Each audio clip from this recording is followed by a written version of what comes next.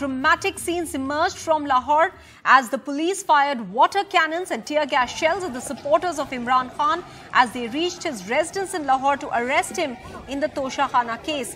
The supporters of the former Prime Minister blocked the police from reaching his home in Lahore and the standoff continues. The police used armoured vehicles fitted with water cannons. Imran Khan is accused of unlawfully retaining and then allegedly selling expensive gifts that he received as head of the government.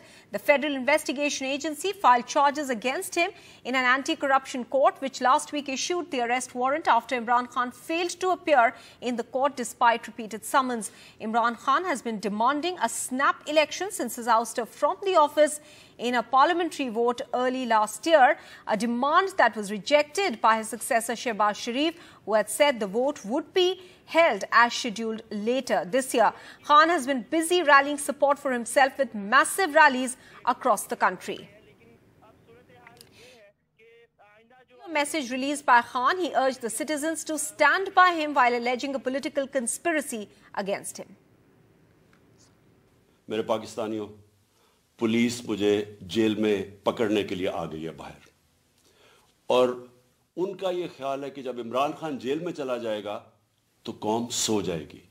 लेकिन अगर मुझे कुछ होता है या jail में जाता हूं या मार देते हैं तो आपने ये साबित करना है कि इमरान खान के बगैर भी ये कौम जदोजहद करेगी और ये बदतरीन गुलामी इन चोरों की और ये जो एक आदमी फैसले कर रहा है इस मुल्क के, ये कभी आप कबूल नहीं करेंगे।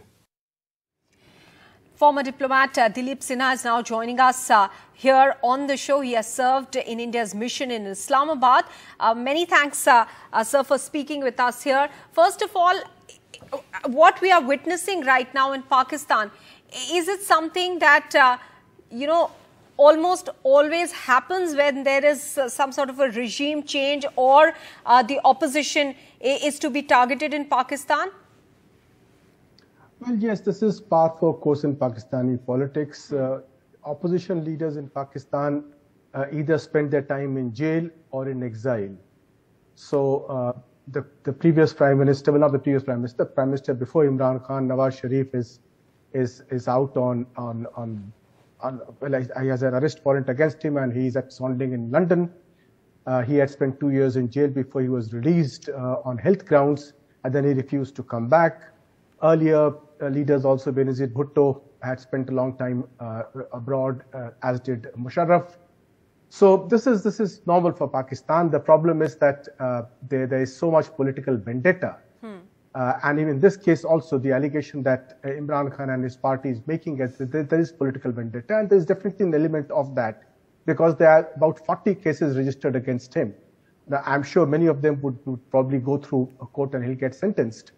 But the fact remains that it is a witch hunt where the government goes after the previous government and tries to ensure that the previous leader stays behind bars.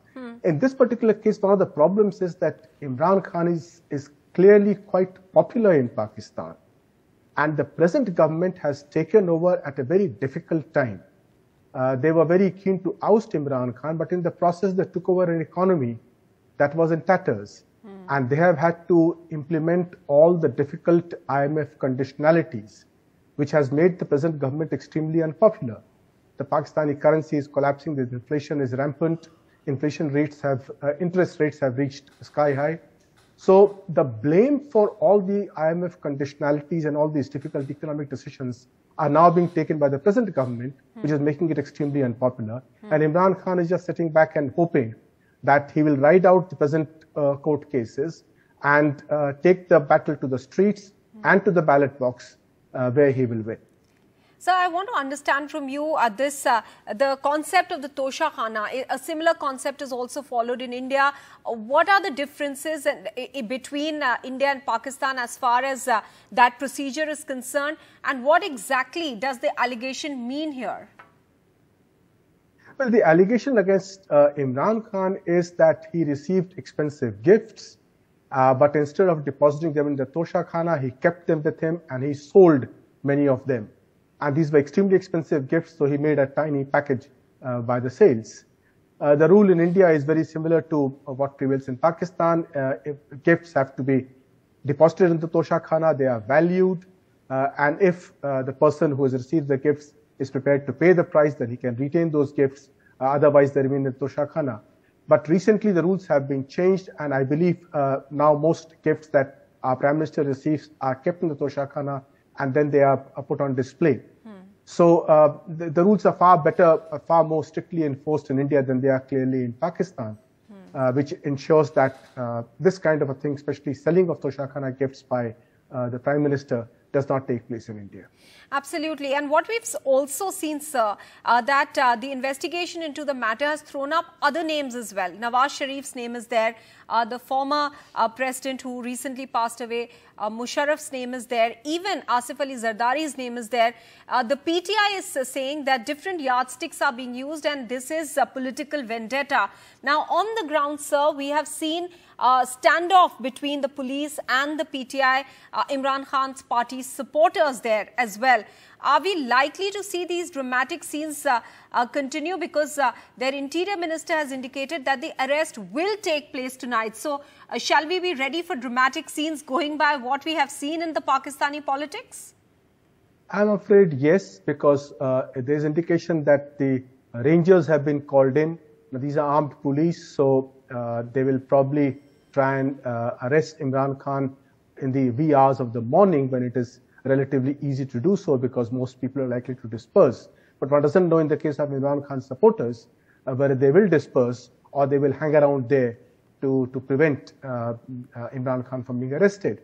Now, if there is a confrontation, if there are any casualties, then again the government will take the rap for it because nobody likes civilians being killed by armed forces. And as far as the issue of other leaders misusing their gifts and not depositing them in the Toshakhana, I'm sure that most of them would be correct because as the information that's been released shows that earlier leaders also have possibly indulged in this. So Imran Khan's allegation that he's being targeted for political reasons will definitely find a lot of resonance among the people. All right. Sir, I'll request you, to dwell upon the aspect of a political conspiracy that Imran Khan's party is alleging here. We'll run the video of what Imran Khan said as well as what his party spokesperson told us earlier this evening, both also claiming that this is a means by the present government to delay elections in Pakistan. Do you believe, and as you were saying earlier, the government at the moment seems unpopular because of the IMF restrictions that they are trying to now impose. Do you think that there could be on part of the government an effort to delay the elections in Pakistan because they need to have their own house in order to be able to go before the people? That is quite possible that in case the law and order situation deteriorates, then the government may think in terms of postponing the elections.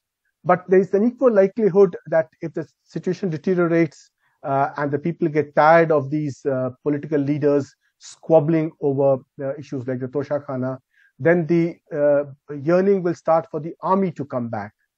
And while the army has, since Musharraf kept itself in the background, in case the situation deteriorates and the people start clamoring for it, as many urban people in Pakistan particularly start clamoring for, then the army would find it very easy to move in and take over.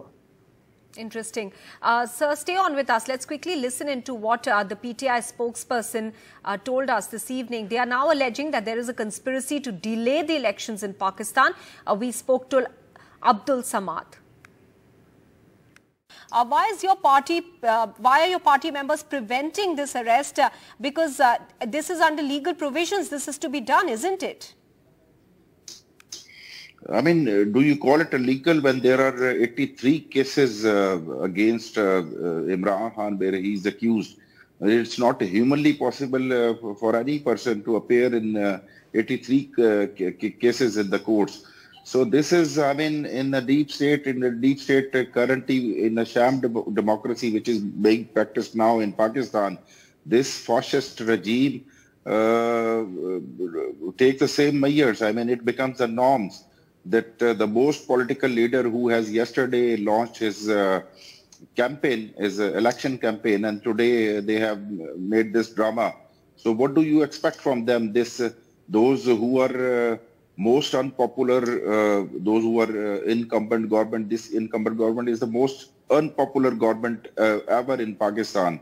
So they are trying to, create the law and order situation, and the hidden agenda is to postpone the elections. So ultimately, in any of 83 cases, if not in Toshakhana case or a judge case, maybe in some other case, they are going to ultimately arrest him. Right, that's the PTI spokesperson there, also saying that it does appear that the government is after Imran Khan and will ultimately arrest him. Many thanks, Dilip Sinha, for joining us here on the discussion tonight.